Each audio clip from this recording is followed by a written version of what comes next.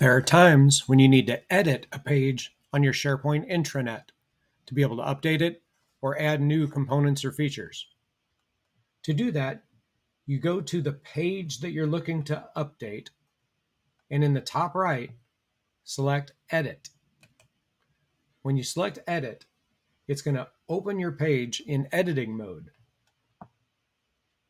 And you can click in there, and you can manage what you have, change what you need to, and when you're done, you can either save it as a draft if you don't want to make it public yet, or if you're just doing it and want to make it public right away, republish.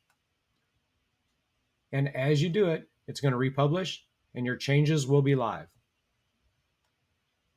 That is how you edit a SharePoint intranet page.